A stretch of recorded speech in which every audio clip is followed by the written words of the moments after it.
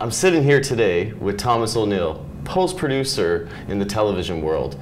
Thomas, can you tell me a little bit about your background that got you into post-production today?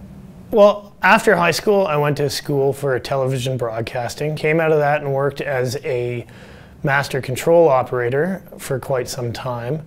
Went back to school for a postgraduate in post-production, and then came out of there working as a post-supervisor. What are you currently working on in this industry? For the show we're working on now, Destination Baja Sur, a friend of mine I went to college with years ago, it was like 10 years ago, hooked me up with this job. He goes out, he shoots the show with our host on location, comes back, hands me a hard drive. He doesn't even like to do paperwork, he's dyslexic.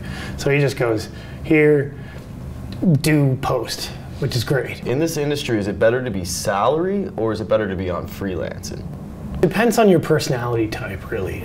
Working salaried, being a kind of either unionized or part-timer, full-time for a network, it does have its benefits. You got your job security, you know where your next paycheck's coming from. Freelance is a hustle. Thank you for coming, Thomas. Is there any advice you'd like to give to future graduates? Sure. When you leave school, you're going to be looking for a job. You should be, at least. When you look for a job, there's going to be a lot of people here, especially in Toronto, looking to take advantage of your new grad status.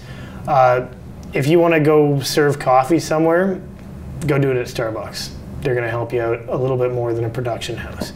If you go work as an unpaid intern somewhere, make sure you're actually doing the work you were trained to do. There are laws in place in Canada. They're here to support you. Make sure that these companies aren't taking advantage of you.